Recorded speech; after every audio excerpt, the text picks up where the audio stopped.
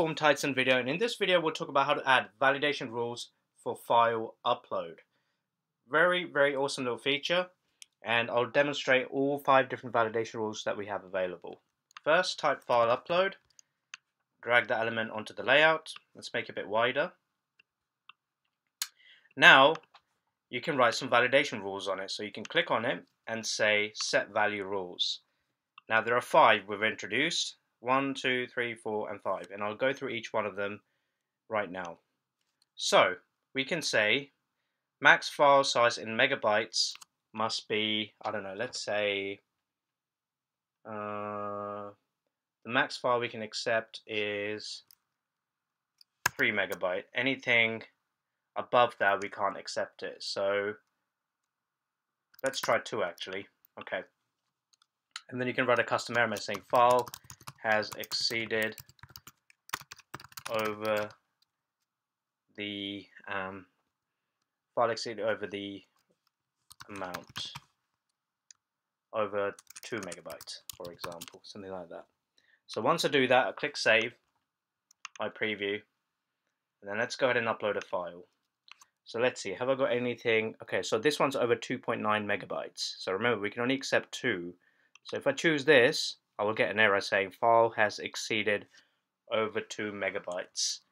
So very awesome. And now if I go ahead and try and upload something that's underneath there, under 2 megabytes, for example this one, the validation error is good. That's one example. Let's go and try another one. So we'll say max file size in kilobytes. So here we can say max file size in kilobytes must be, so we can accept, let's say 500.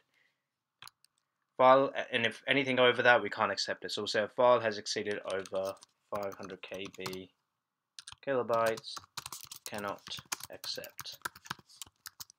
So again, let's go and put this to a play. So if I choose something like this, which is 985 kilobytes, it can't accept it because it says the file has exceeded 500 kilobytes, cannot accept. But if I go under that, so we'll choose 150, it's fine. That's another example. Let's go on to the next one, which is minimum file size in megabytes. This is where we can say, okay, the file must be minimum this size, whatever we're going to specify. We'll say, okay, in this one, the minimum file size must be 1 megabyte. Okay, and here we'll say file has not reached the minimum 1 megabyte,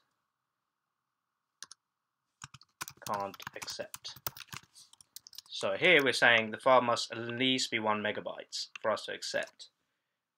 So here I'll go ahead and upload this, which is 985 kilobytes, so we won't be able to accept that because it has not reached the minimum 1 megabyte. But if I choose something like 2.9, it is happy because it reaches that limit. Next one is minimum file size in kilobytes.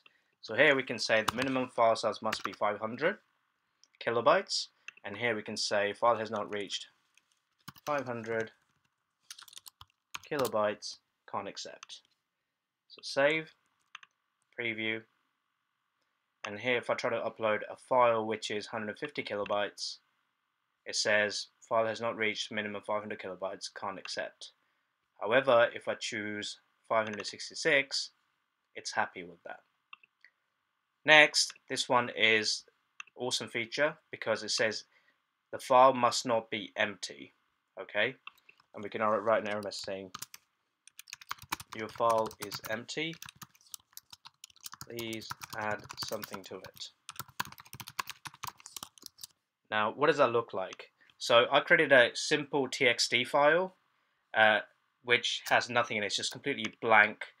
It's a completely blank file. So let me get it out here and I'll show you guys what it looks like in my test documents. So all it is just an empty txt file, and I'll show you what it looks like. Look, there it is. There's nothing in it. I've saved it. That's all it is. But if I go back in here, and once I set that value rule, the file is not empty file, and I preview, and then I go ahead and try and upload that empty txt file, there's an error saying the file is empty, please add something to it. And this one's fine because there's something to it. So that's how it's done. That's how you can use validation rules on your file upload from now on.